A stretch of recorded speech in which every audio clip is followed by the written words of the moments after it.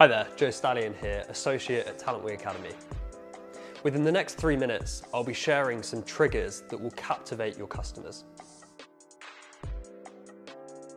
Sales and marketing at its core is about capturing attention and converting that attention to revenue. Within this video, I'll share 7 different ways of capturing the attention of your customer and keeping it.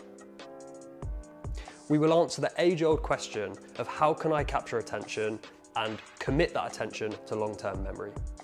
These 7 triggers can be directly fed into your customer journey to have a serious impact on response rate and an even bigger impact on retention. The first trigger of the 7 that we'll be outlining today is automaticity. Automaticity is capturing attention without the need for conscious or long-term thought. It's reactive and short-term. A clap of thunder on a quiet night or a loud sneeze in a library. The premise of automaticity is the immediate contrast from an environment. The trigger is the exact reason video prospecting and voice notes have become so popular right now. The next trigger is framing. We pay attention to the things that fall inside our frame of reference and ignore what falls without it. Always consider your prospect's frame of reference. If you're selling a complex software solution, describing the intricacies of the API will often fall outside of their frame of reference. To leverage this trigger, you need to either adapt your audience's frame of reference or adapt your communication. Next, we have disruption. We pay special attention to anything that violates our expectations. This is because we have an innate need to figure out whether a signal is a positive development or a negative threat. To get the attention of your clients, prospects, and even colleagues, try interrupting the pattern.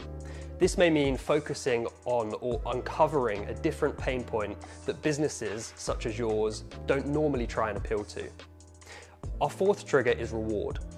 Rewards is a simple one.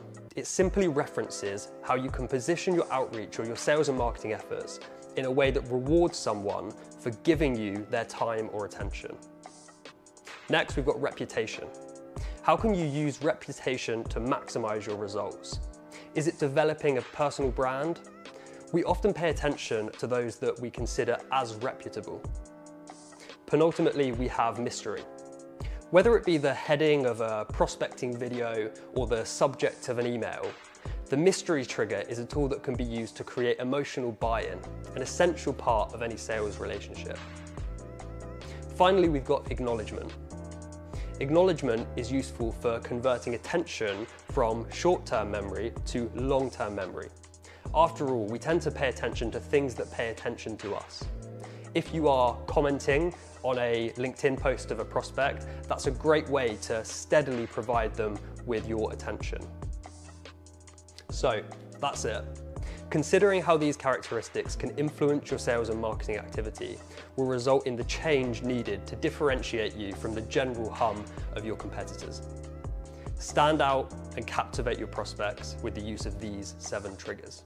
If you want to hear more about this or any other element in the world of sales and marketing, reach out to the Talent We Academy team.